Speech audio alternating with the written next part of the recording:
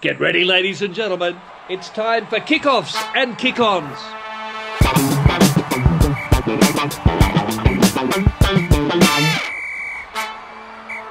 Yes, g'day and welcome once again to Kickoffs and Kick-Ons. That's right, it is the KOKO Show. Now, for many, many weeks, we've had lots of complaints about the genuine lack of forwards on this show. We hear too much from those stupid backs. Can we get some decent footy brains in there? Well, guess what, folks? We have listened, and today it is the prop pod. So if you have a penchant for props, if you love a loose head, if you get a funny feeling in the pants for a front rower, then today the podcast is all for you and all about you. So, hey, listen to this lineup. First of all, for all you Wallabies fans, a man that is, well, he's second on the list of all-time Wallaby caps.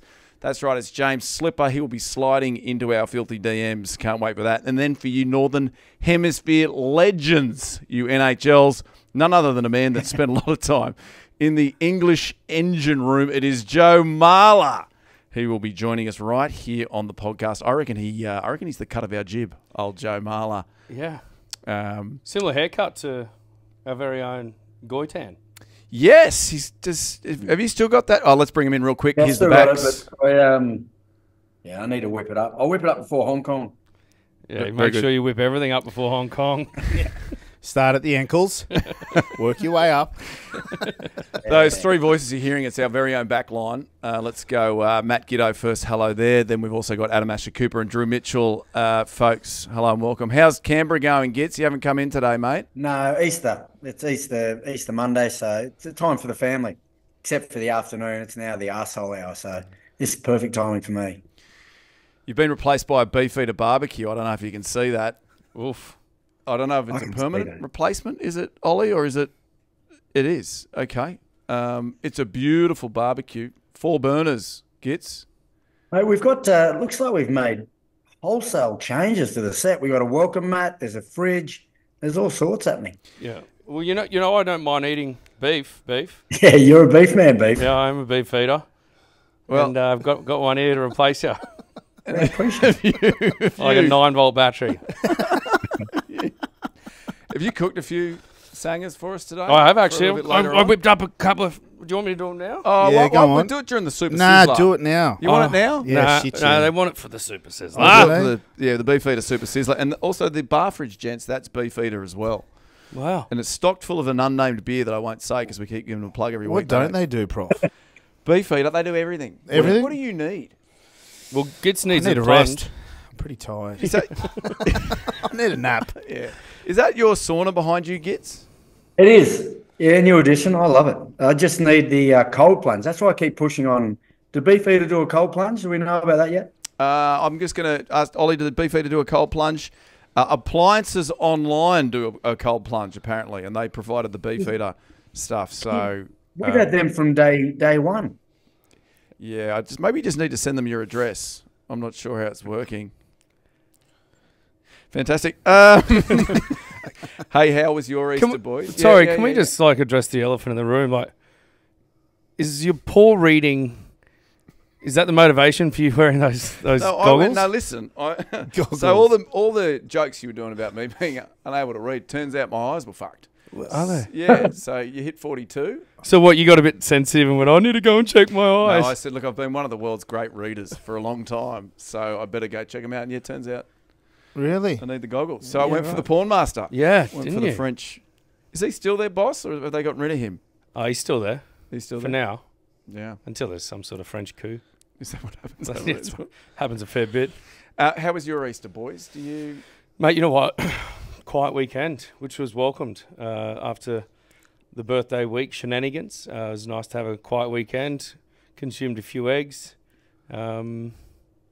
Yeah, pretty quiet. But also, I'm just bloody filled with anxiety for this trip to Hong Kong.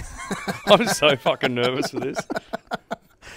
You're making the rest of us nervous. Because I was thinking it'd just be this nice little trip where we all get to know each other. But one of the first things you said when you walked in today was you're nervous. Well, mate, it's notorious for undoing a lot of people, myself included, the previous trip. So And, you know, with the whole gang going over there for, 5 nights or something, holiday swoop. Swoop's like, you ask, is there anything you need? Swoop, he goes, rest. We're about to go to Hong Kong for 5 days. You will be a broken man come next Monday. I'll be fine. Look, everything will be fine. I thought your anxiety levels got through the roof, not because of Hong Kong, but because first day of work tomorrow. Yeah, first day of a new job tomorrow, so starting at Savills. If anyone wants to buy or sell a pub or a hotel, come to me. I'm your guy. But they can only find you for one day of the first yeah, week. I go for. So I met my new boss a couple of weeks ago. Went into the office in the city there, and he said to me, "Mate, you're going to be starting the 2nd of April on the Tuesday after Easter." I said, "Perfect." Just to let you know, I'm going to Hong Kong on the 3rd. So you'll probably take a day on Monday, will you, when you get back? Well, and then maybe ease in. Yeah, I don't know. I don't know what time we get back in. I think it's Monday morning. Might have to go home, shower up. I've already got the suits and shirts ironed out for the next couple of weeks because, like I said, I'll be pretty broken by the time I get back. But look, there's an office, Savills office up there in Hong Kong.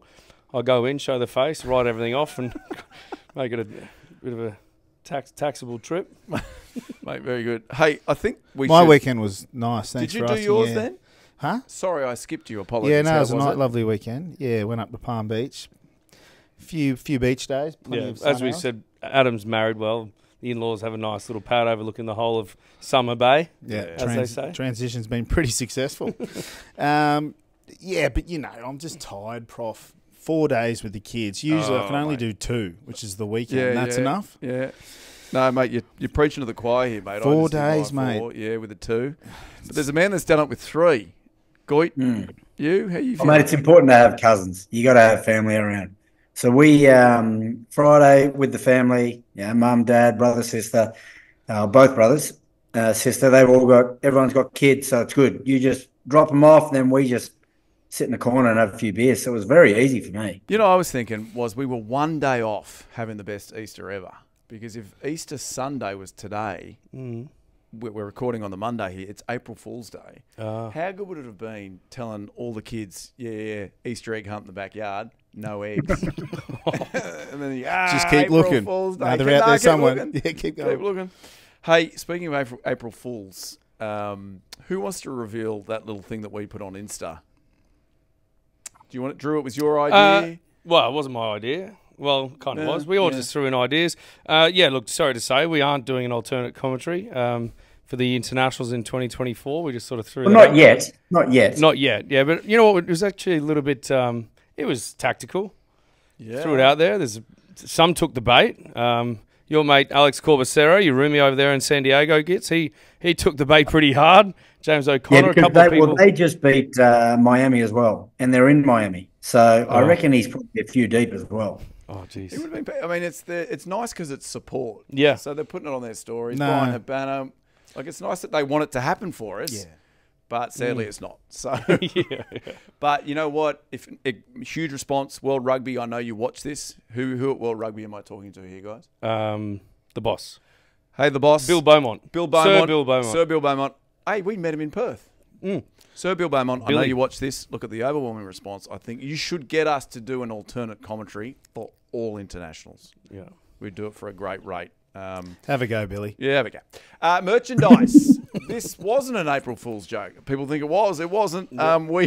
We sold out very quickly. And big apologies. We underestimated what people wanted. We didn't think anybody would buy them. It's 500 that you've got to buy stock, right? So you go, well, how many do you think we'll sell? 500, that'll keep us going for a couple of months. Turns out we sold them out in 24 hours. Wow. Which is good. I mean, it says two things, right? We underestimated the demand, but also that there is a demand. So we're going again, are we? We are going again. So we're in the process of buying more stock and we will sell more. You can see the shirts here. They are fantastic. Thanks for your support.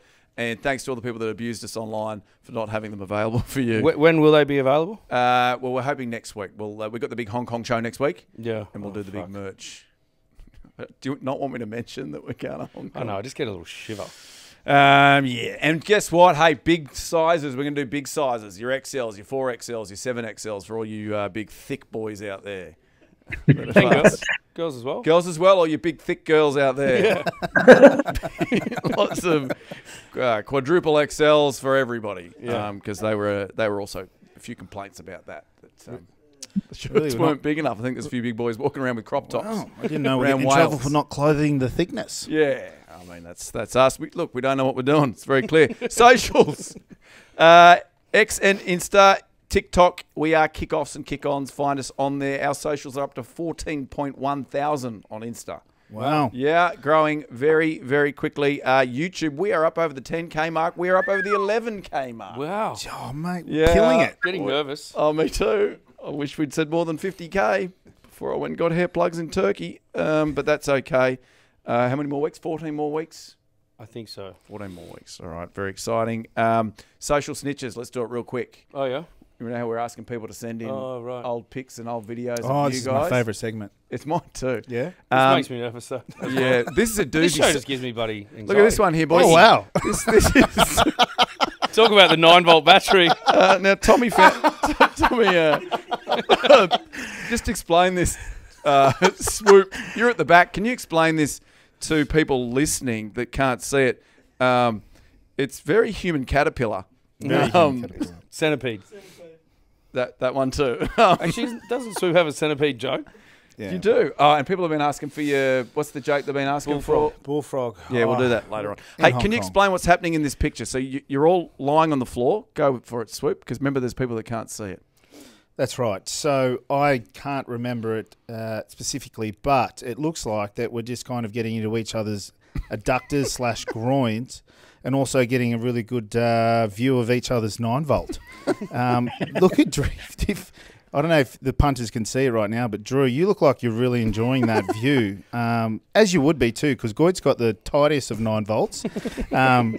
However, I am not showing much interest with the 9-volt in front of me, which is Drew's. Yeah, you're off me because I've got tights on. You're off me. I'm not giving you much. Yeah. I'm surveying the buffet right there. Just having a look at what I'm going to dive into next. Thank you. And that was Eve that sent that in. Thank She's you, Eve. She's a Pilates instructor or something. She just wanted to know what the stretch was. She wants to get her class involved in that. Is that right, Tommy? She wants to get the whole class doing that. Fantastic. So if you do want to send something in, if you've got a photo of the boys at Kickoffs and Kick-Ons. Hey, we're about to get old Slips on the line, but before we do, we've got to do a bit of a rugby roundup segment. Let's get through these if you don't mind. Sure. Crusaders 37, Chiefs 26. Is this They're the off Superb roundup? soon. We're going to start with this. Sorry, this is the Superb roundup. Yeah. Then we get into the Superb Sizzler. Yeah. It's all very confusing. Yeah. Crusaders off the duck egg. Congratulations to them. Why did they beat the Chiefs? Drew, you're the expert here. What's the go? Well, I don't know. I mean, I think the Crusaders have started poor. They've generally started poor previous seasons, but not as bad as they have been. I think was D-Mac out for the Chiefs? I don't think he played at 10. I think that probably had a little bit to do with it. But, I mean, I think the thing with these Kiwi sides, they concentrate on the breakdown. You win those battles in the physical areas. And then off the back of that, you've got opportunities to play off the back. I think, is it Nickel or McNichol? Or Yeah, Johnny McNichol. Yeah, he came After back. 8 years, He'd been away for a period of time. He came back, slipped straight in. I don't know, New Zealand seemed to welcome people back. And they get dividends straight away. I don't know, maybe Tars could do with someone like a Kurtley Beale at the moment. There's a strong argument there. He's floating around. Have you spoken to KB? Is he looking to... Yeah, he's Sky Blue? Yeah, spoken to him a fair bit. He's still obviously been involved in the Randwick stuff. Playing with them, they didn't have a game over the weekend, but I just think someone like with his type of experience as well, with a young sort of tens there at Edmed and Will Harrison. He played with Will Harrison the week before, had a good combination with them. But I mean, this isn't just about KB. I just think it's great for McNichol to come back, but straight away show the value of experience coming back into a squad that was doing poorly beforehand. I'm not saying it's all down to McNichol, but there's a fair argument to say that experience has a pretty big impact. Absolutely. On the Waratahs, Rebels, they defeated them 27-21, but again, another match where they were right into it, right up until the death. You're the Tars man here, Swoop. They every single week we feel like they're about to win and they lose. What's happening? Oh, look, I think with the Tars, they're putting themselves in a position to win, and whether or not they're being accurate in those critical moments is another story. But you could just, if you watch the game, you could see that it was a frustrating watch. The Rebels as well, there's a lot of drop ball, a lot of error. both teams found it really hard to find their groove, and so it lacked the momentum that, I guess, for us as a spectator and a rugby tragic, it was a struggle to really enjoy the game to watch. It was a genuine scrap, and it always is between two Australian teams. I mean, if the Tars and the Rebels are serious about making the 8 and competing in the top 8, they're going to have to fix those basics. And no doubt they'll go back and review that game and address that. But, it's a disappointing watch. There's nothing really needs to be said. Yeah, well, I mean, tries were few and far between, for both sides in that game. And on multiple occasions, both teams chose to deny an easy 3 and go for the sideline and then lose that subsequent line out, or a few phases later turn the ball over. I don't know, I just think that, I was like that as well when I was playing here in Oz, is always go for the sideline, back yourselves and all that. But if your set piece isn't working, or if things aren't working in your phase play and you're not actually creating those opportunities, then you've just got to take the 3 on offer. I think too many times now, and it's probably right the way through rugby here in Australia, Super Rugby, but also Test match, we don't see the value in building a score and scoreboard pressure, and especially in games where tries are hard to come by.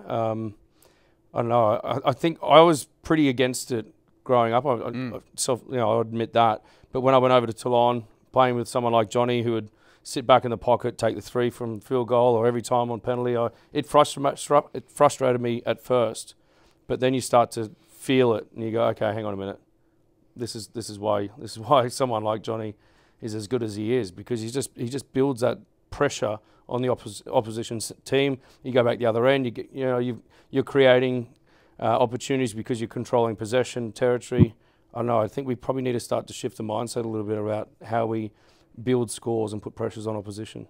However, there were glimpses of some world-class football from the Tars. The couple of tries, a couple of sequences they went through, their ability to keep that ball alive and play offload football and play on top of the Rebels. I mean, that was some outstanding tries. Lockie Swinton looks good. Mate, didn't he? What about his gas? Gas? Yeah. Where did that come from? Shit, yeah. I thought also Will Harrison, he'd been out for a long period of time, came off the bench, and actually he added something. He looked pretty sharp. And Taniela Tupou off the bench was the other one who proved to be the difference. A couple of scrum penalties and that try. Is he better suited to coming off the bench, Gits? Well, it doesn't look like he's got a huge engine at the moment. I think obviously he's coming off the back of some big injuries. I think it's a safe play, really, for someone like Taniela, just to introduce him 30 minutes. He's powerful. If you see him coming onto the field when you're a little bit gassed or you're starting to get tired, automatically he asks questions. Even if you don't use him as a decoy, he's going to sit defenders down naturally. But, the power and everything he possesses, he's obviously a handful. And you can do that when you've got someone like Semi Talakai who's getting through 50 minutes of good, solid work as well. Like he's very much underrated, Semi Talakai, and at set piece, but also offers a fair bit hitting rucks and getting that quick ball for the Rebels as well. Yeah, Semi T's a beast. Tell you who else is a beast and who played well and should have got probably MVP? Darby Lancaster. Yeah, he goes right. Mate, he's a young Mitchell. You reckon? If you ask me. Yeah, well, I saw him at the Aussie Sevens in Sydney last year, and he was a standout there, and thought maybe if Eddie was going to pick a smoky, it could have been him. He picked about 15 other smokies instead. But I think Darby Lancaster's certainly got something. What about the tool shed? One wing, Lancaster, the other. Mate, I tell you what, that's a good shout, Prof. Hey, thanks, guys. No more rugby. Hey, we've got a lot of Superb Rugby to chat, but there is a man that is waiting on. Oh, yeah? He's joined us right now. So what we're going to do, we're going to come back to the next game. We're going to jump ahead to the Brumbies game. You're looking for a beer here. Yeah, here we go. keep going. Hey, Slips, we like to start with a little intro from Tommy. Have you seen the show at all, Slips, how it rolls here? Basically, Tommy that's never on camera writes a piece that insults the guest, and then we have to make up for it after he's done it. Have you seen it? I've seen a fair bit of it, yeah. Okay. All right, here we go. Let's see what he's got for you. I'm pretty used to it from these three. Okay. This might be tame then. Ladies and gentlemen, our first guest this week is one of Australian rugby's favourite sons. He is the epitome of an undersized overachiever, a powerful prop who thinks he is a number 10 trapped in a big bopper's body. Along with his silky skills with ball in hand, his real light shines at scrum time, working opposing front rowers to breaking point, so much so that they wish they were wingers. This fella has played the most Super Rugby games of any Australian, and he is closing in on Gregan's Test cap record. it is fair to say wherever this guy goes, records fall. So please welcome one of rugby's remaining golden ollies, the man who was Eddie's go-to when he wanted to have a chat about all things hardness. He is the big slip from the glitter strip, the one and only Mr. James Slipper. Slips. Hey, guys. Oh, that was a very nice intro. Yeah, I thought that was pretty tame. Well, what do you went guys want to easy say on me, about I it? think. I don't know. We'll get there. Yeah, we'll get into the excursions later. All right, so because we're in the middle of the Superb Rugby chat, we'll do your game real quick. Slips, congrats on the win against the Reds. Massive win up there. Brumbies 20 defeated the Reds 19. You guys must be pretty pumped about that performance. Yeah, a few sore bodies this morning, that's for sure. But it was a good win. We knew we were going to go up there and have a pretty tough game. The Reds have been pretty good this year, so we're pretty happy to get the result. Before you go up to Brizzy, what's said in those team meetings? Like, what areas of their game or their team did you want to target, and did it pay off? Yeah, well, we wanted to go after their breakdown. What we've seen from the Reds is they play like a high tempo attack game when they've got the ball. So, they've got players like Tate and stuff around the ruck who, with giving quick ball, they're pretty dangerous. So, we just wanted to, I guess, stall them a bit there, take their momentum away, and then, just build pressure on them. Obviously, with you boys, you're tested early with the injuries. Obviously, Lockie Lonigan. What did he do? Did he was it his ankle dislocated? Was it? It looked like a carbon copy of Drew's one. Oh, I was thinking that. Yeah. So what year was that, Drew? That was like 2010 at Suncorp as well. Something going on with that pitch. Yeah, and it was in a similar spot too. So it didn't look good. Like the foot was going the other way, and it was just one of those accidents on the footy field that you don't like seeing. But it was pretty funny actually. He was chuckling out there. Is that because of the green whistle, or? Yeah. That's what I was thinking, the whistle. He was pretty chatty that night. I'll tell you that. Look, I didn't like the ankle dislocation, but geez, I was in a good space after it. Oh, mate, I was flying. Were you thinking of doing it again when you came back? Wow. I just wanted to get my hands on a couple of those whistles. Very good. My actual second question to that was just like the depth. You obviously got to be happy with the way the boys responded. That's a big injury. I mean, it can affect a team, but you boys stuck at it and were able to get the win. Yeah, we're pretty blessed with hookers in the team. We got young Billy who came on the field and he started a fair bit this year already, so he hit the ground running out there. Across the board, the Brumbies are pretty deep in our squad, so we're very lucky in particular in the hooker role. So losing Nos isn't great for us. He's like an integral part of our team, but we got the players there to step up, which is always nice to have. Stivo, we've been talking about Tans, we're talking about Noah, and it's been a hot topic, I guess, amongst the podcast this year. Noah, obviously, you've been playing with Noah for many years now. He went over to France, had a bit of a shift over there, came back. Are you seeing a bit of a different Noah? Because he looks settled, he looks confident, he's playing really well. I mean, what are your observations on that young buck? Yeah, like obviously a very quality player.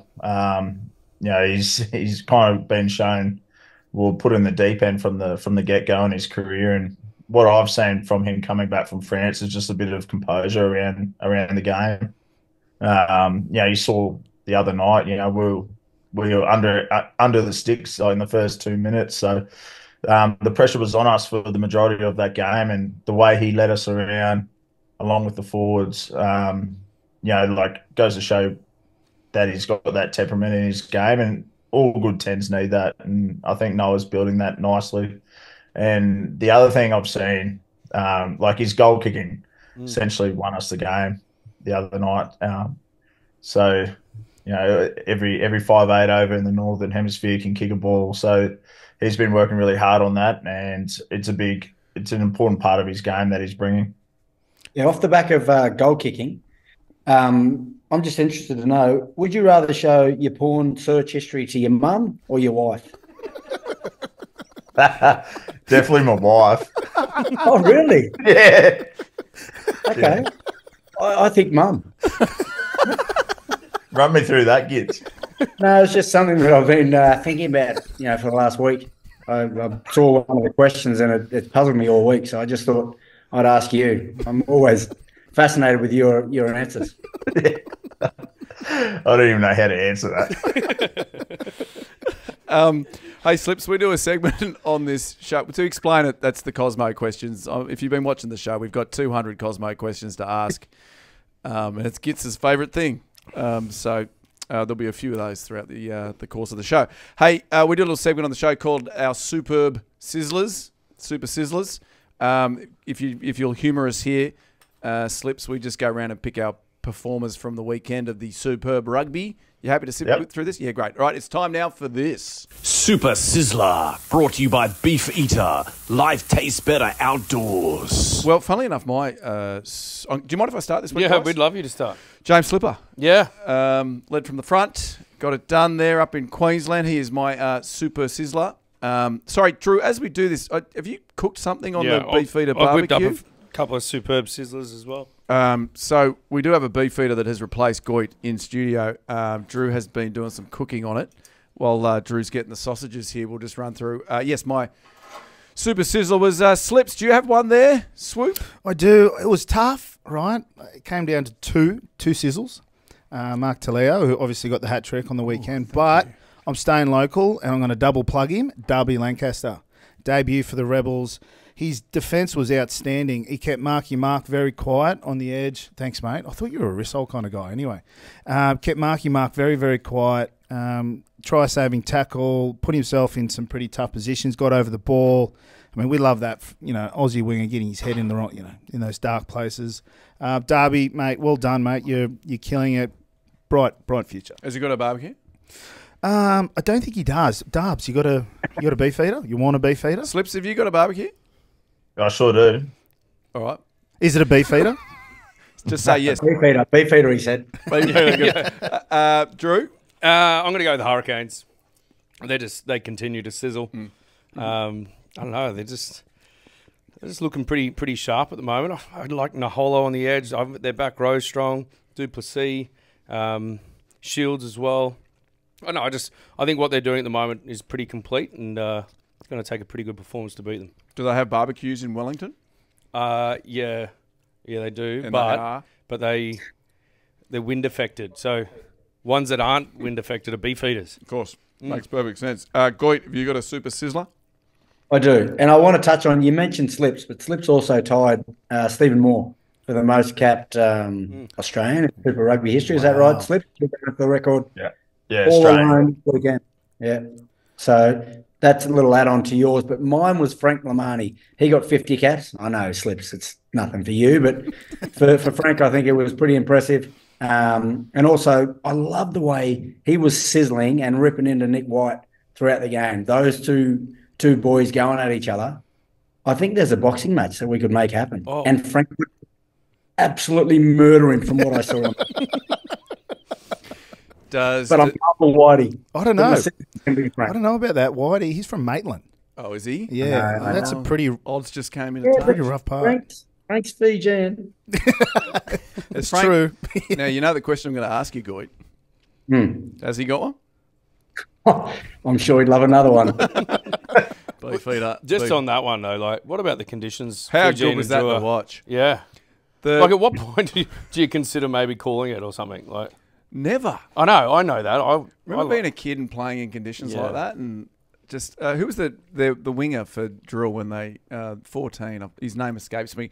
Right, Talmunda. That's him, and the runaway try, and he jumped from about 10 metres out and just slid and just very good. Mate, you would have absolutely hated that. No. So if it's a slight drizzle, I don't like it. But if it's really wet, I like it. Because once you're wet, then you're wet. You do like it really wet, don't you? Yeah.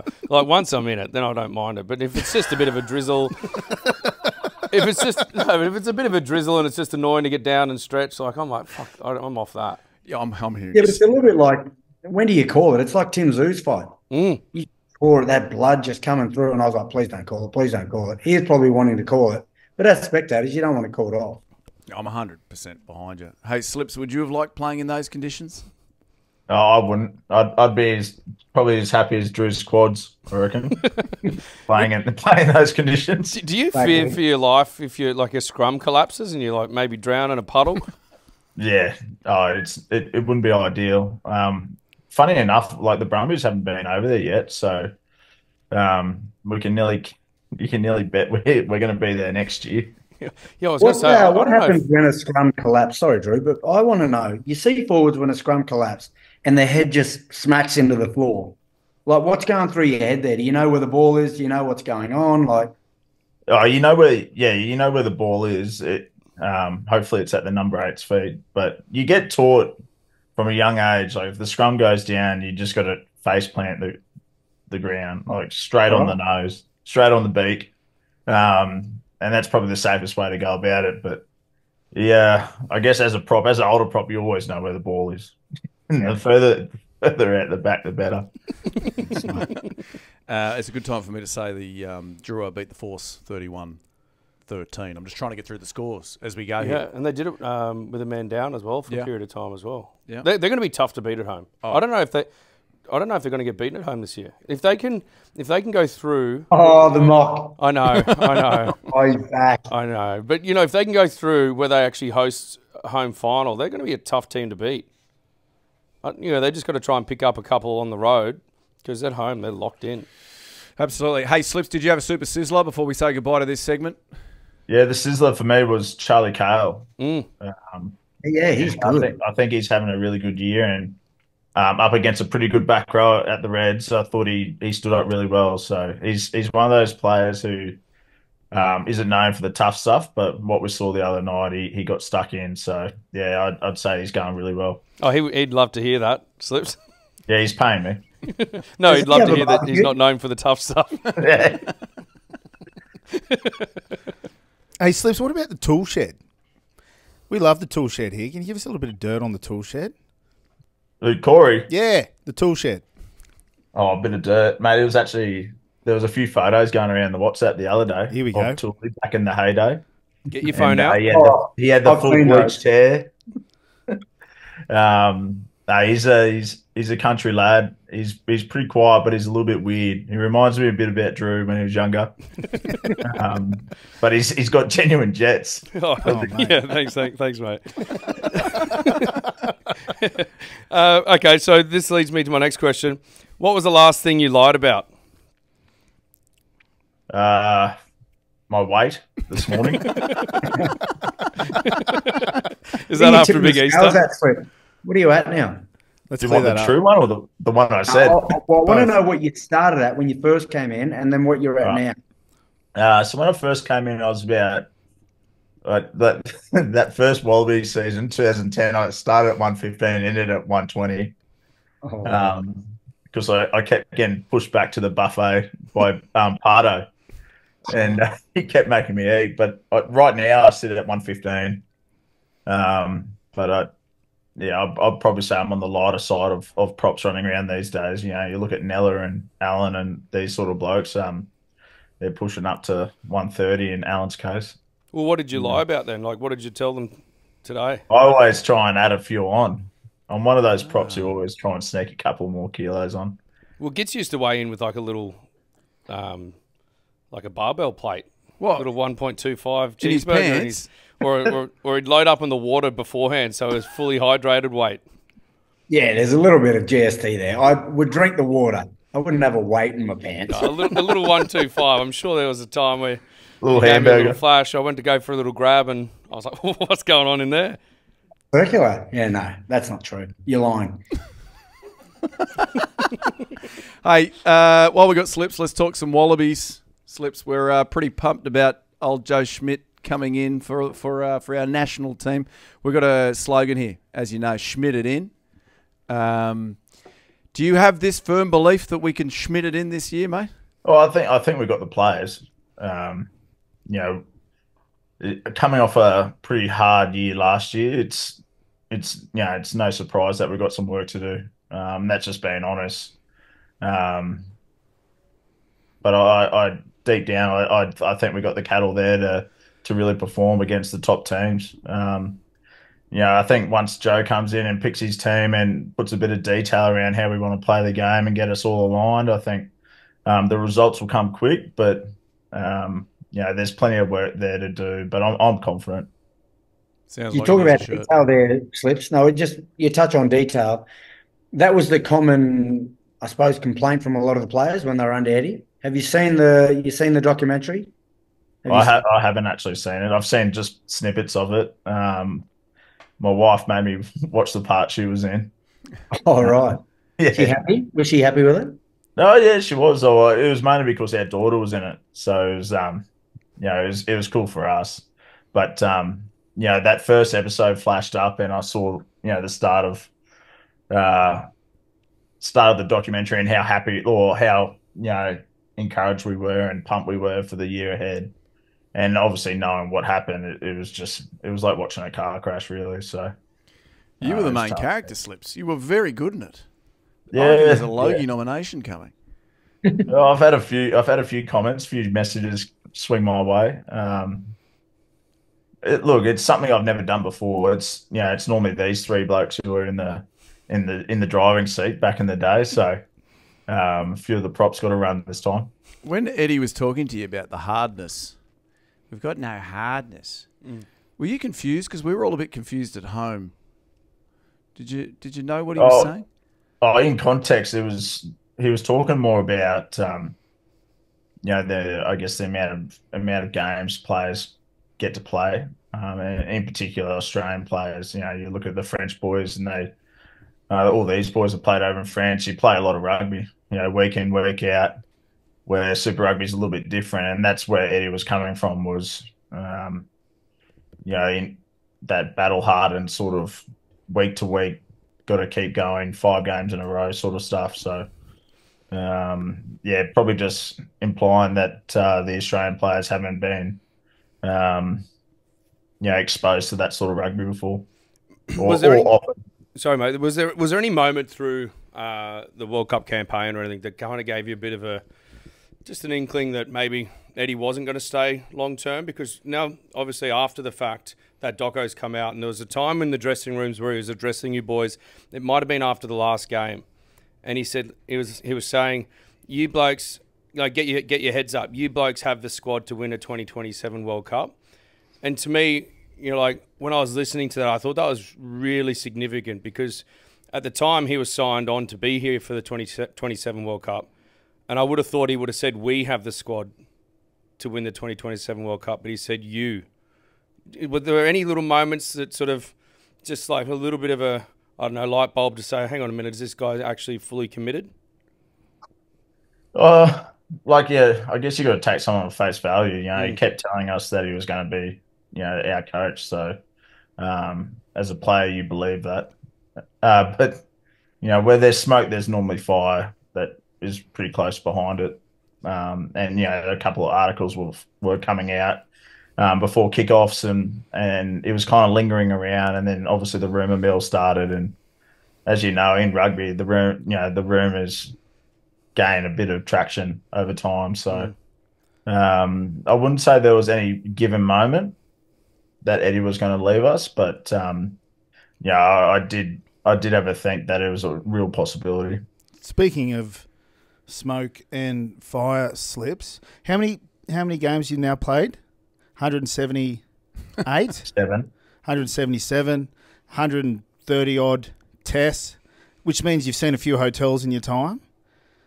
Out of the complimentary hotel items, hand soap, hand towel, and umbrella, which do you think you've used more?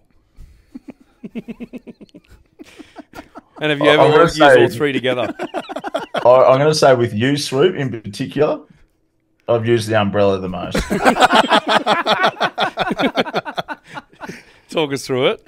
I know we're just well prepared, players that like to go out of the hotel with an umbrella just in case it rains. Makes perfect sense. Hey, Slips, we've kept you a long time here. A little thing we like to try with our guests just to finish, it's called the Type 5. It's just 5 real quick questions. You can reel off some answers. You happy to do that just to finish? Sure. All right, let's go. Here we go. Michael Hooper, James Slipper, Will Skelton, David Parecki, Alan Alatoa, and Tate McDermott all captained the Wallabies in 2023. Let me ask you, who gave the best pre-match speech? Michael Hooper. Makes sense. What's scarier, packing down for a scrum 5 out from your line against the All Blacks or catching the ball in space with an open try line? I'm going to say the scrum. Will you be sending Eddie Jones a Christmas card this year? Of course. Of course. Ireland v South Africa. Who is the best team in the world right now? South Africa. We'll find out, won't we? And if you could be any position on the rugby field, what would it be? I'm going to say number 8. Ooh. Oh, that's interesting. Could we see you play there maybe just before you hang them up? It wouldn't, mate. It won't be at Super Rugby. Maybe 4th division in club footy. As long as I can play with career savers on.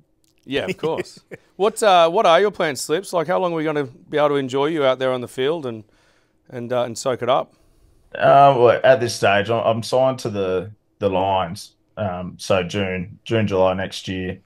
And after that, I'm not too sure, to be fair. Whether I get to play the Lions as a Wallaby or a Brumby, I don't know, but that'd be pretty special to potentially finish there.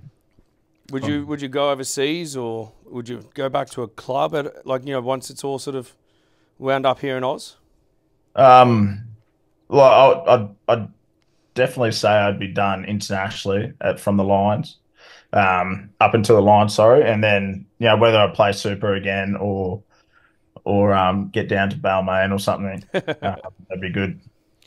Hey, Slips, thanks so much for joining us. You guys have got the Waratahs next week. We won't be able to watch live, but we will be in Hong Kong and we'll be able to watch on NordVPN. Yes. Nice, bro. Thank you, mate. Well, that's Ollie that's tipped me into that, but you can change your your IP address, and we'll be watching you. Don't worry, Slips. I appreciate it. Go well against those Tars. Thanks for your time, Big Sex. Cheers, Stivo. Appreciate you, mate. Hey, thanks, guys. All right, hey, look, this is the prop show. This is the prop pod, and we make our way from a Wallaby prop onto an English prop. Now, Joe, I'm assuming you are listening, but the way that it works on this show, I don't know how much of you've seen it, is Tommy writes an intro. So if you can stand by, Joe, I will read this to you to bring you in. Here we go. Oh, fucking hell. Our guest this week on the KOKO Show is another man that oozes big boy energy. He has played over 200 games for the Harlequins and over 90 caps for England.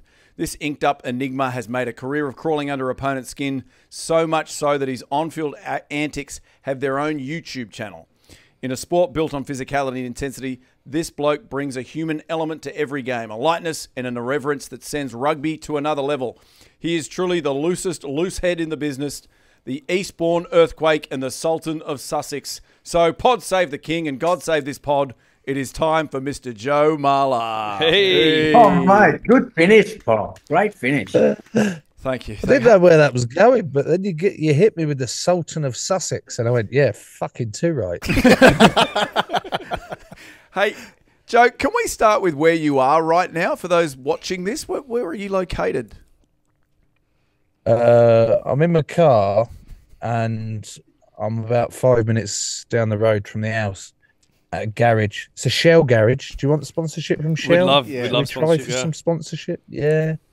So it's a lovely Shell garage, and they've got fucking great signal that I don't have at my house, so I have to drive up here if I'm ever invited on people's podcasts. Why don't you have signal at your house? Yeah, I was about to say, you're sucking Wi-Fi off Shell. Yeah. Well, fuck them. It's about time they gave back. Do you know what I mean? No, I agree. I'm all about the people. Hey, Joe, let's start with your win over Bath. You guys, you got it done eventually. Oh, at the weekend. Yes, it's less than 24 hours ago, isn't it? Oh, fucking hell, yeah. What was it? Oh, yeah, we beat them. We 40 points to 36. Here we go. It's a rugby show. Let's fucking get into it. Yeah. So you were up 40 points to 3, and as far as I understand it, all points were scored at one end. So a bunch of people that came to the game didn't see any points scored, and they came back in the second half What happened? I actually wasn't on until we started getting licked out. I mean, can I say licked out now? So maybe I contributed to that, but then we managed to hold on. It's just about. Some may say that we cheated by chucking our yellow card back on 3.5 minutes early. I saw that. There's a bit of chat on Twitter about that. 3.5 minutes. Yeah, I think a little bit. That's decent. I have no fucking idea how that's happened. How the fuck has the Who's your manager? Your manager's got a dodgy watch. It's not our manager, mate. It's got nothing to do with the club. It's the fourth official of the league. They determine, you're going back on at 70 minutes or whatever. So he's obviously looked at his watch and gone, yeah, you can go back on now. I think that's the time. I reckon he's had a massive lick on you boys to win. Like he's had a big bet. Yeah, his arsehole started like puckering up, like the thought of us losing that 40-point lead. He's just so like, fuck it, get someone back on quick. Joe, I want to quickly talk about a bet that you and Drew had last year. Do you remember? Can you walk us through this with you and Joe? Yeah, it was. I think it was during the autumn internationals up there in the Northern Hemisphere, and I don't know. I think I was responding to something Joe tweeted. I think there it is on the screen. And basically, it was just a bet between the Wallabies and the English. Whoever lost had to sing the opposing team's anthem in maybe a pair of budgie smugglers. And, of course, the Wallabies lost. So I thought, you know what, I'm going to do it. I'll do it properly. I put the English jersey on. Budgies, went down to the Opera House. And we've got a bit of it here just before we talk to Joe about it. Just roll a touch in here just so Joe can hear it. I was so awkward here. God save our gracious Queen, long live our noble Queen, God save the Queen. Basically, Drew wearing a pair of budgie smugglers. He's got an English jersey on. He's at the Opera House.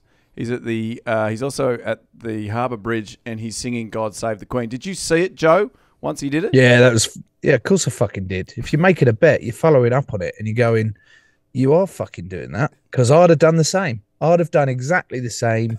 I'd have walked up the Shell garage in my budgie smugglers in front of about 4 people singing Waltzing Fucking Matilda with a picture of the beeve on my chest. That's what I'd have done. Do you know the word? Shit. Waltzing Matilda, waltzing Matilda, you come a waltzing Matilda with me. That's all right. That's good enough. Yeah. I'm happy with it. Thank you. Thank you. Do you know the words? No, I know up to the same point. Yeah. You, Get fucked. Joe, you're very good on Twitter. You're very entertaining for us down here. Can I bring up one of my favourites just real quick? It was you chatting to Andy Good. Here we go. So Andy Good wrote, Joe Marler showing a lack of respect for Bill Beaumont and walking straight past without shaking his hand sums him up, really. And Joe wrote, eat shit, wank bucket, let's catch up soon.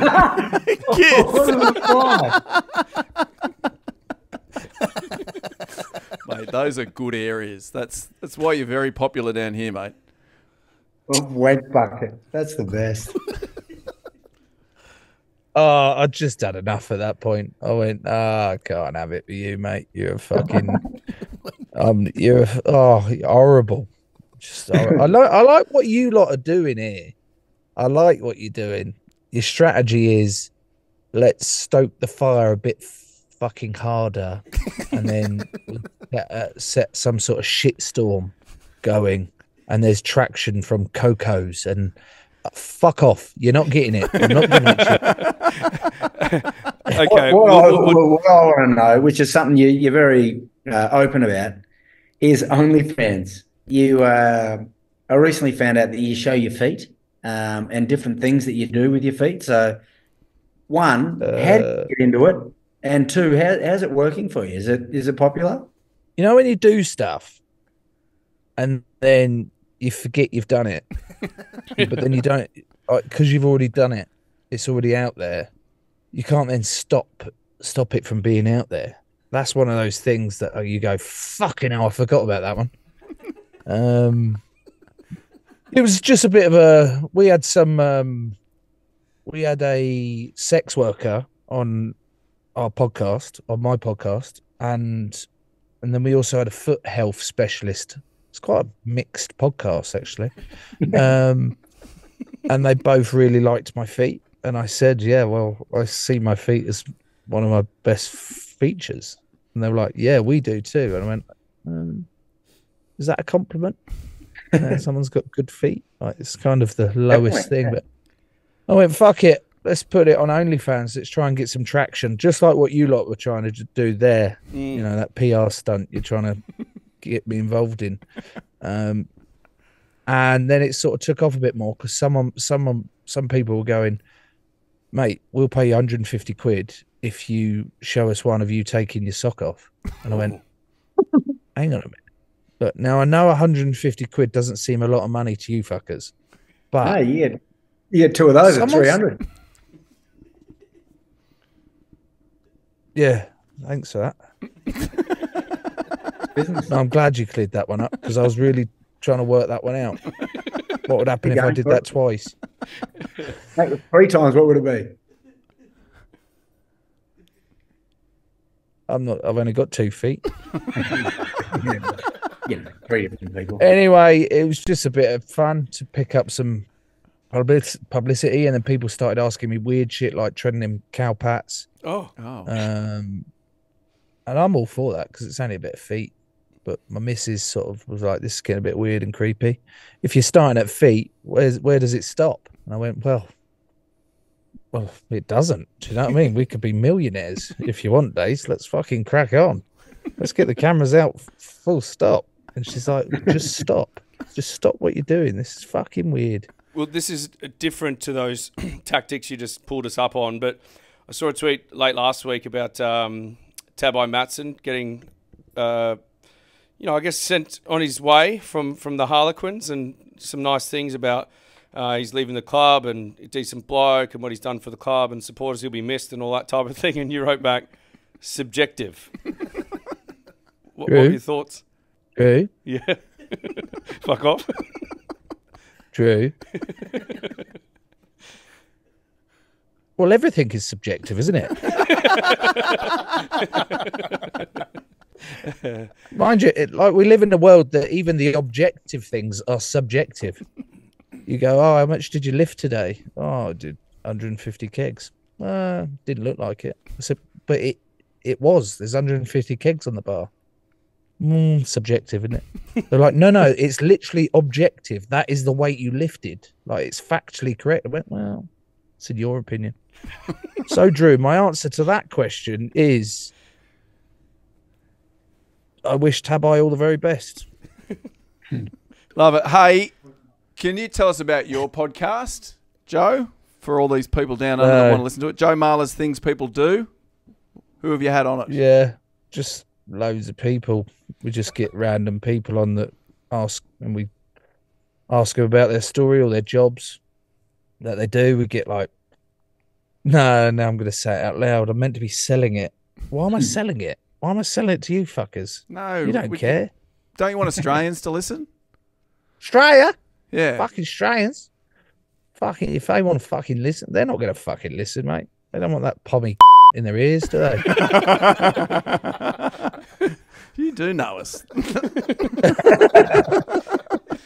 Hey, can we? How are you lot? I want to know how you lot are. I fucking love watching you lot. You lot fucking make me die. Some of the clips that come out of you lot, you're all piss heads and off your trolleys, and I just really enjoy it. Well, there could be a chance next year. Get on that Lions tour, and we could have a good old sesh together. Not hoping fucking hell I'll be on that tour, but I'm definitely considering a lot of commercial opportunities. Well, either or, just get yourself down here. Well, the other one's a spring tour. We're thinking of coming over there in November. Will you be playing against the Wallabies then? Is that who England are playing? Yeah, we're playing all 4. I think we're doing the England, Ireland, Scotland, Wales. Yeah, I think so, yeah. Oh, the Grand Slam tour. Fuck, mate. Fuck. Will I be playing? I don't know. I don't pick the team, do I? I'm available, but that's very much out of my hands. I can't retire again because I've retired 300 times. And if I did it again, they wouldn't believe me anyway. So, fuck it. I'll just walk off into the night, never to be seen again. Who knows? Yeah, I'd like to catch up with you lot. Maybe get you lot on my podcast. We do have to ask some rugby questions here. Yeah, crack on. All right. It has to be about Beaver, though. Oh, yeah, Eddie Jones. I knew it. Can you, mate, why didn't you warn us? You lot were fucking loving the appointment at the start. You were buzzing. That episode you lot did, and you all sat in the line like little schoolboys, like, oh, God, we're here with the Beaver again. And then I have no idea what happened. The catastrophe fuck that ended up in the World Cup with him. Where he was just sacking boys left, right, and centre. Like, not just boys either, like your biggest players. He was like, he'd gone full beef, just didn't give a fuck about a thing. I'd quite like an insight from you guys. Are you genuinely upset about how that ended up with him? Did you not see Drew during the World Cup, Joe, when he went on his little Wales rant? I was Fiji, sorry. Just give me a little debrief of that, please, Drew. No, I probably had a couple hours sleep, woke up to a warm bottle of rosé, and I think at that point the hope had run out, and I kind of just spoke emotionally / intoxicatedly. But it was also off the back of you'd thrown off a couple of heavy tweets, pretty blind, as the game was happening, because you were in France. I don't think we were there yet. So we woke up with this whole lot of text where you were... No, they weren't tweets, they were texts, yeah. Sorry, text, yeah. After text where you were obviously upset with what was going on. So we kind of did what we tried to do with you, Joe, and egg you on trying to get something for us. But see, Drew delivered. You haven't. I took the bait. Well, I haven't delivered because I'm still in contract at the club and I've still got a mortgage to pay. So if you want to speak again in a year's time, if you're still going, maybe we can... If we're still going. I didn't mean the podcast. I meant like your livers or something. Oh, mate, we're off to Hong Kong this week, so they may very well stop on us this weekend. The Sevens, is that on now, is it? Yeah. What about England at the moment? And this, I mean, the public were slightly against you, and then you guys did quite well in that Six Nations. You got your ruined Ireland's party, stopped the Grand Slam. How's the vibe in English rugby at the moment? English rugby? Oh yeah, I guess the vibe's all right. It's better than what it was, but you still got to look at the face of it and go, we won 3 games out of 5 in the Six Nations. So like the last 2 games were big performances and definitely improved performances, but we lost against France away. You know, a couple of dubious calls. But you know, so there's still plenty of disappointment within the camp of, well, actually, we won 3 out of 5 games. We didn't play particularly well at the start of it. It took us a while to get going, and then we were a shit show against Scotland. Scotland were good, but fucking hell, we were dross. And then to have a reaction against Ireland and then a decent performance against France, it's all well and good, but you don't want to be that team that's just always reacting to getting pumped or playing shit. There's definitely progress being made there. There's still a load of youngsters in the squad. Fucking hell, there's a lot of youngsters. Oh my God.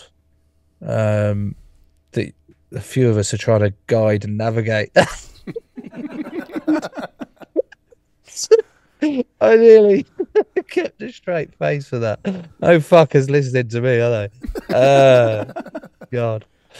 It's good. Steve's got a good thing going.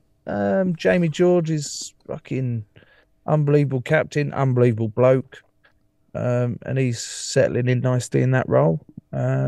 Different sort of role to what Faz provided. Faz was fucking unbelievable. You boys know Faz. Like, he's an unbelievable competitor, and he's like, right, this is my way, fucking follow me. Great captain, but Jamie's a different one in the sense of he's a bit more of a social chameleon.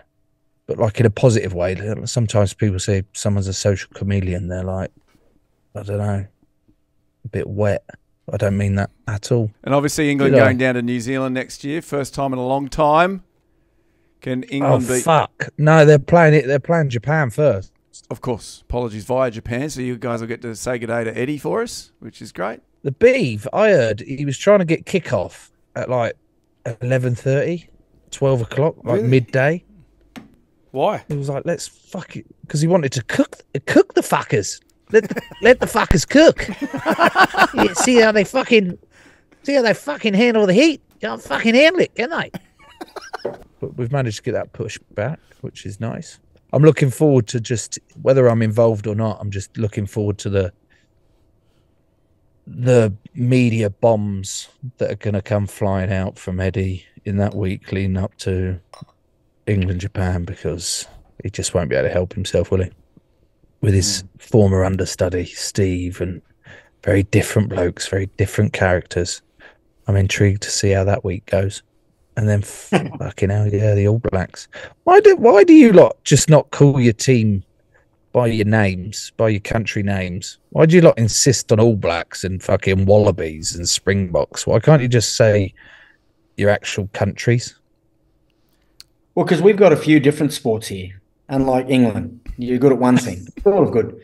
But we've got a lot of different sports we're good at. So we've got to go kangaroos, wallabies, socceroos, is my understanding. No, that's a bollocks answer, because you just go Australia Rugby Union. Yeah, but then you've got league. He gets confused. I'm already confused. I just think you lot are all entitled. Oh, you got to call us by these nicknames because we're so much better at the sport that you fuckers invented. You can't say we're entitled with your accent. The English accent for me does my head in. Like you come into a room, hello, how are you? So who does this bloke think he is? Sorry, is that how I came into this room, was it? I went, oh, hello, how are you? Normally, yeah. Oh, fuck off. Helmets. Someone asked me. What? I was just saying the other blokes, they're suddenly gone mute. They're not saying a word. No, we're just sitting back and enjoying the show. You two need to do a podcast. I think we've worked out who should come on your show, Joe. I think it's Gits. Yeah, I've got him. Fucking got him. Reel him in. Why is he sitting in a sauna? What's going on here? You question me sitting in a car. He's sitting in a fucking toilet/sauna. Yeah. Well, it's actually 2 in 1. There's a hole in the middle. Going in for a Why are you in the studio with the boys?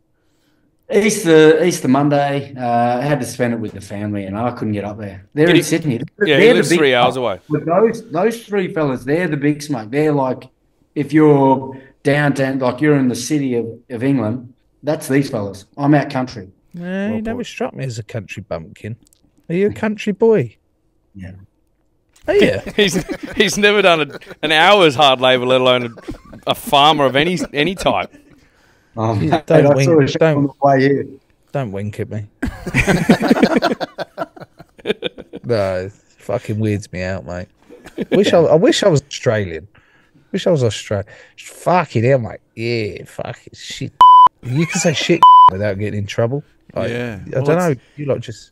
It's a term of endearment here. So I say that to my nan.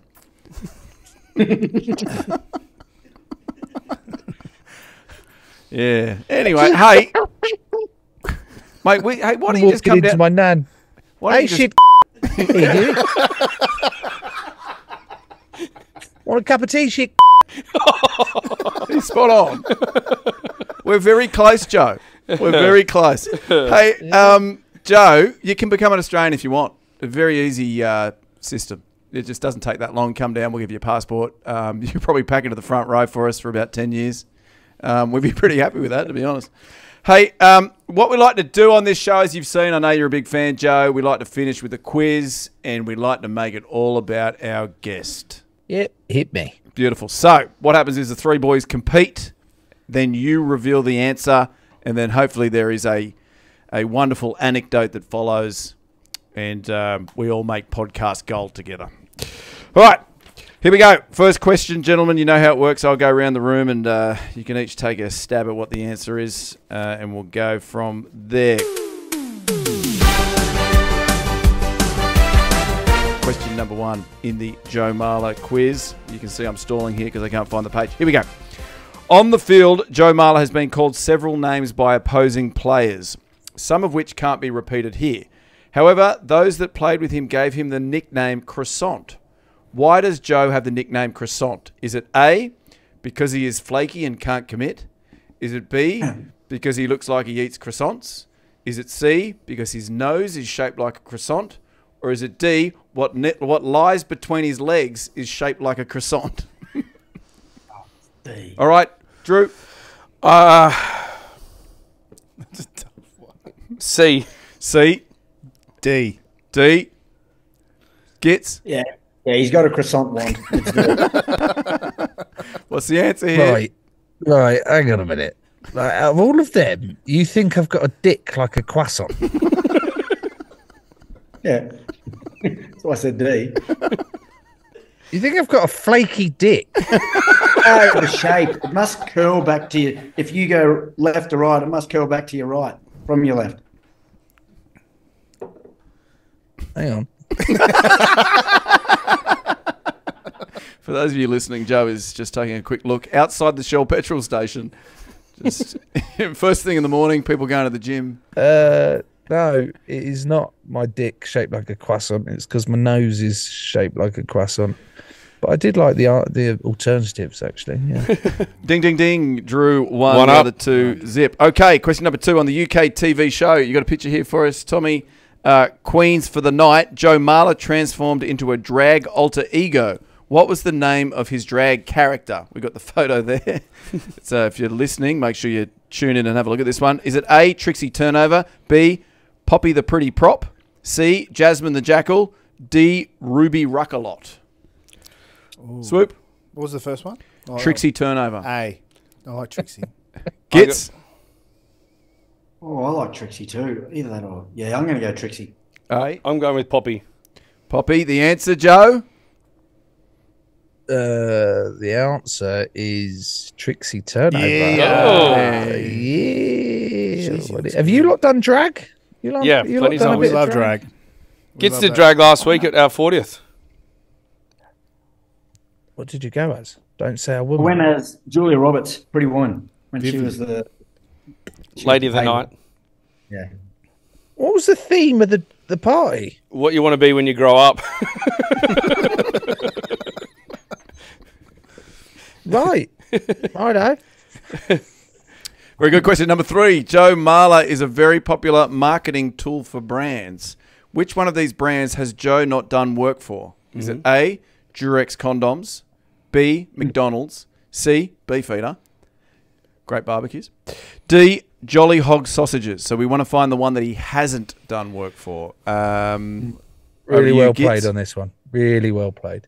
Thank you, mate. Great angle on this question. Yeah. Fucking well played. Thank you. Gits? BeefEater. BeefEater. Where he's heading. BeefEater. Thank you. Yeah, you guys? Yeah, I'm going to go BeefEater, but maybe he could in the future. Have you got a barbecue, Joe? What the fuck is BeefEater? It's a barbecue down here. It's a wonderful... Have you got one? What, a barbecue? Yeah, BeefEater barbecue. Hang on, so I'll give you a better answer then. Oh, I like the sound of those Barbies. Oh, I'd love one. They look like a world-class barbecue that would fit nicely in my house. Oh, toasty. Perfect. There we go. Hugo, in the edit, we'll go for the second take. Thank you, mate. Question number 4. In 2018, what the fuck am I doing with my life? I'm sitting in a car at a fucking Shell garage at 7:30 on Easter Monday talking to you.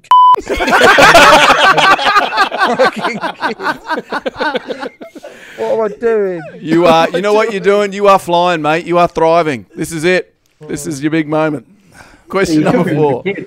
In a 2018 club rugby match, what did Joe Marler do to James Haskell to get a reaction that would ultimately lead to Haskell's sin binning? Was it A, grab him below the belt, B, squirt water in his face, C, pull his hair, D, Marler said, I'm a better DJ than you? I'm pretty sure it's B, squirt water. Squirt. Gits? Yeah, we're squirting. Oh, jeez. These are two Joe's easy. a squirter. Joe, are you a squirter? Yeah, straight squirter, lads. Straight squirter.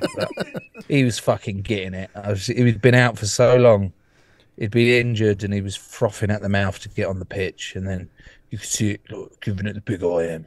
And he can't give it the big I am like that because he's actually that entitled guy that you spoke about earlier. Gets it. Hello, yeah, I'm here. Everybody in the place, put your hands in the air. Yeah, yeah, yeah. Base about to drop. And he was frothing at the mouth, ready to fucking go. And I went, right, this fucker's getting it. I think he's. We were at the bottom. We were at the bottom of a ruck, and he had this scrum hat on, and I started choking him with the scrum hat, like.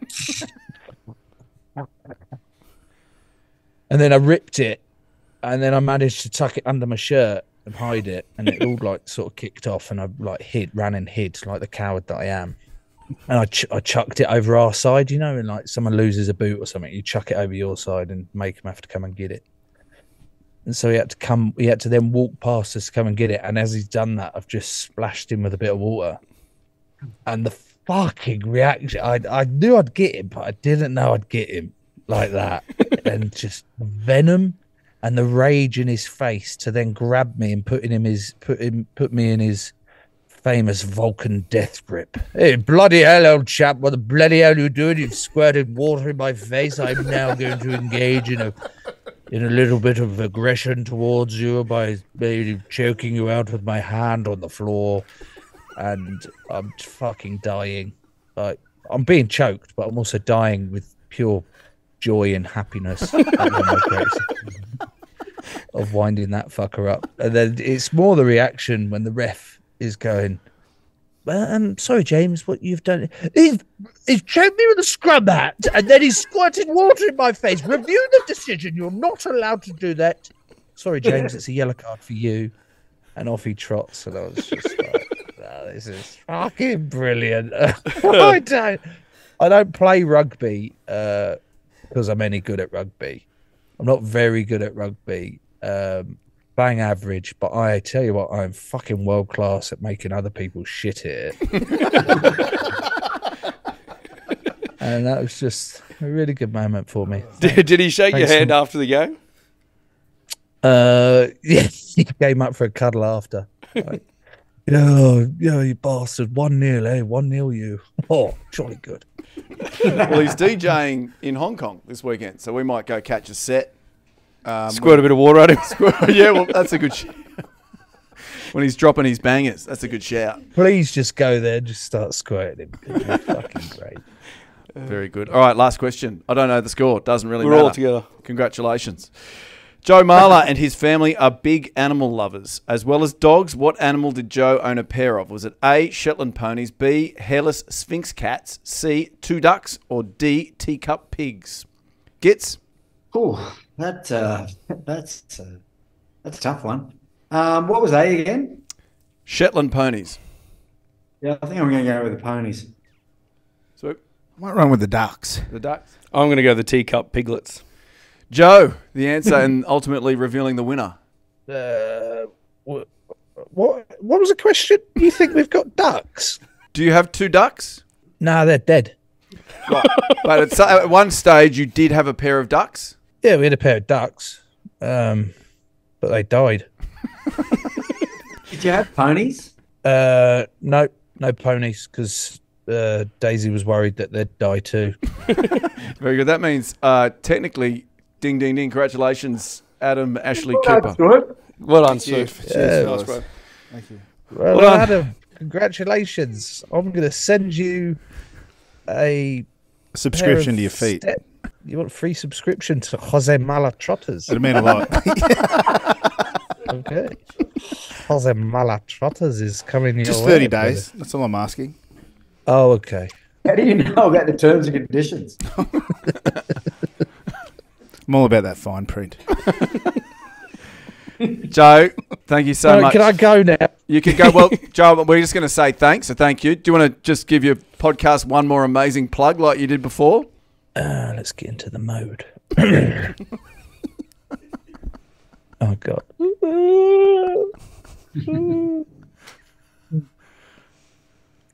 Yeah, so I do... I'll do it. Can't do it. I can't do it. Yeah, I do a podcast. Oh, God, what's happened to me? Turn it off. Turn it off. Yeah, so I do a podcast called Things People Do, and it's all about the things that people do. You know, from interviewing Tim Peake, the astronaut, about what it's like going into space. I mean, did you even go into space? Because is it even a real thing? Asking an astronaut that and seeing a reaction like that, it doesn't go down very well. No one landed on the moon. He goes, "You're a fucking moron. Why have you brought me on your podcast to ask me that?" And I went, "Just because it's fun." Or you could get like a chimney sweep. We had Josh the chimney sweep on last week, and he was in my top 3 favourite guests. Or we had who the fuck else have we had? Oh, the Newsnight producer who did the Prince Andrew scoop. You know, when he really fucking put his foot in it. Yeah. About all the shit that he's been up to, the fucking helmet. Things people do. Get it from wherever you get your podcast from. I just love talking to people. Everyone's got a story if you ask the right questions, and I fucking love doing it. It's great fun. Thank you very much for the opportunity to plug it. No, you're welcome, mate. Just quickly on space, who do you think was the first to walk on the moon? Was it Neil Armstrong or Buzz Aldrin, or was it the guy who with the cameraman? Or did no one actually get on the, like, from what I'm picking up, maybe no one actually has been on the moon? The camera was mounted to the side of the shuttle. Was it though? Did you get into this, Joe? This might be a great tease for your podcast. This and much more. This and much more. How the fuck has the president rung the moon on a landline? Like, there's a clip of whoever the president was at the time. Was it Nixon or something? Some fucking bloke like that. And he's ringing it. He just picks up this like ding. Oh, is that the moon? Yeah. Can I speak to whoever's on it at the minute? Okay. Oh, what's my American accent? Yeah, hey man. Congratulations on landing on the moon. It's bollocks. It's fucking bollocks. Saying that sort of stuff to an actual astronaut is, well, you'll have to check out Things People Do to find out what happened. Good tease. It's a bit spiky. This is why you're on the big bucks. Thank you so much, Joe. Thank you so much. Good luck for the rest of the season. Thank you for making the effort, getting in your car, freaking people outside the shell. You'll be able to use some of that, will you? Yeah. All of it, Joe. All of it. Oh, good. Thank you, Joe. No, thank you, guys. I wish you all the best. I love listening to you. Like, you're fucking great. You do your own thing. Love it. Keep on trucking. Bye. Bye. I think he's in our gang, just quietly. He's one of us. Yeah. Gets thoughts? Yeah, I actually don't want him to get picked for the Lions. I think he could be great for us. Well, that's a good shout. He could do the live shows with us. Join the team down here, yeah. Oh, Gets, you're always thinking ahead, mate. But he did say he was chasing... Get Mac cut as well. Yeah. We could have... Well, you know who's good at, ruining, jinxing Mac is Drew. Well, we could just leak something. Good shout. Hey, something I didn't get to just before we got to Slips was the rest of the Superb Rugby scores. People, they tune in for them. I told you, they wait till Tuesday. Tell us, Prof. So we did Crusaders 37, Chiefs 26, Rebels 27, Waratahs 21, Drua 31, Force 13. We went through that. Blues 47, Moana 8. Blues, they just keep on rolling. Anybody got one quick comment on the Blues? It's just they're bloody good. They are bloody good. Hurricanes 47, defeated the Highlanders 12. Yeah, they were my Super Sizzler, the Hurricanes. They're going to be tough. They'll go deep. Maybe so deep to the top, all the way to the end. That's deep. That's deep. I mean, we are 6 rounds in, 7 rounds, 8 rounds. 6 rounds in. Are you now saying they could win? It's a bit early for that, Prof. I don't know. Can you give me the weeks when they could win? This? Hey? They could win. That's not a bold statement. That they're going to win? Gonna win's a bold statement. That's bold, yeah. We don't want to do that sort of stuff here. Hurricanes, no, just did that. So, and obviously the Brumbies, they beat the Reds 20-19. And also the Superb W, the Build Corp Super Rugby W. Waratahs ladies got it done over the Rebels 38-17. Arabella McKenzie is outstanding at She the can moment. play. Yeah, she can play. The Fijian and Drua ladies beat the Western Force, and the Brumbies got up 31-14 over the Reds. So look, pretty promising for Joe Yap, the incoming Wallaroos coach, to select from some players that are in some good form. Telling you. Yeah, that's a big win for the Brums too. The Brumbies ladies, because the Reds girls, they're pushing for the title, and I thought the Brumbies Super W team had been struggling to find some form, so that was a big win for them. Superb rugby all round. Rugby Union in Australia on the up. Absolutely flying. Hey, speaking of flying, we fly to Hong Kong tomorrow. On Cathay Pacific. That's exciting. We're pumped to have them on board as partners. Yep.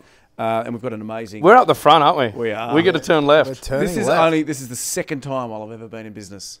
Are you going to stay awake the whole flight? Yeah. Really? Yeah, are the movies the same up there? I'm putting myself to sleep. What do you mean? You got a dart in your neck. During the day? Oh, mate, really? Long flight, flat, you don't miss an opportunity. So Okay. we'll rip in. Yeah, We've done that before. Yeah, we on the have. way to And I'm also a bit worried about the old voicey box for the live show on the Sunday. Oh, yeah, of course. I don't reckon that flight's going to be your determining factor. Okay, so you reckon I pushed the boat out a bit on the flight then? Well, I don't think it's going to make a huge difference. It's more that Friday, Saturday. Yeah. I want to see karate chop Drew. I want to see him. Well, I might go back down to economy class and karate chop Tommy Erskine. Yes. Suck it, Tommy. We might have to do some form on that flight because aren't we straight into Sha Tin races on that? We are. So great itinerary. So Sha Tin races, we're there on the Wednesday night. And do So Swoop asked me, he goes, what's Shattin? What's Shattin? And I was like, no, mate, it's Sha-Tin. It's a race day. Don't worry, you'll be right. Now it's wear something nice. Yeah. Oh, do we have to wear something nice, Ollie? Thumbs up, thumbs down? Thumbs up from Ollie. I'll have to go buy something. That's a shame. We've got a Hong Kong Tourism Board. They've put together this amazing itinerary. Let me run through it for you. If you are thinking to go to Hong Kong, do this exact trip. Sha-Tin races on the Wednesday night. Then, on the Thursday, a junk boat tour, fancy dress shopping. Wow. You two love it. Oh, yeah. Then we're going to be eating local delicacies. Oof. And much, much more they've got here, which I guess is the stuff you can't say on podcasts. That's awesome. Great. Remember, if you want to stay where we are staying, then book it into Ovolo Southside. Are we telling people where we're staying? Is this? Yeah, just not the room number. Okay. Right. We are doing some drinks there on the Thursday night, and the link is in the description. If you'd like to attend and meet the boys from KOKO, we would love to meet you. Just a reminder. Yes, sorry, Goit, on you go. Your itinerary, you had that fancy dress shopping on the Thursday. That's Friday when I get in. I'm a part of that. Something kids won't miss. Okay, mate. Yes, it is the Friday. My apologies, and you are included. Is Vivian getting another run, or you got something different for us? You never go the same thing, son. You got to change it up. No, I like that. Very good. Okay, yes. Can't wait to go to Hong Kong, and let's hope we all survive. Just a reminder where you can find us. Kickoffs, kick-ons on everything except for YouTube. It is at Kickoffs and Kick-ons on YouTube. It's absolutely flying there. Tell your friends, tell your family. Follow us and give us a rocket ship to the moon. I think that is all we've got there, gents. That was one hell of an episode. That was a great Easter Monday. And Gits, you were saying props, they've all got, they're all a bit weird in the head, but I think they're fine. You want to say that? Of course not. All right, that was KOKO. Next week we are coming to you from Hong Kong. Make sure you tune in for that.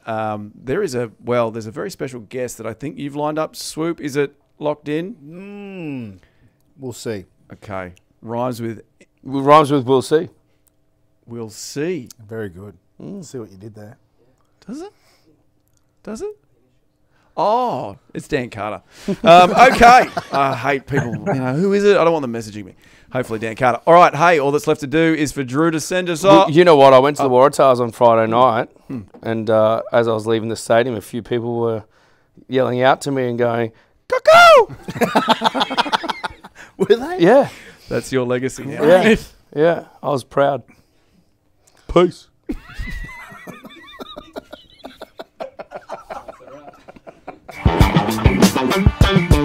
G'day, please, if you liked the show, well, show us you liked it by pressing like and subscribe so we can exist, because we don't have any more money. We need your support. And make sure you check out our other videos.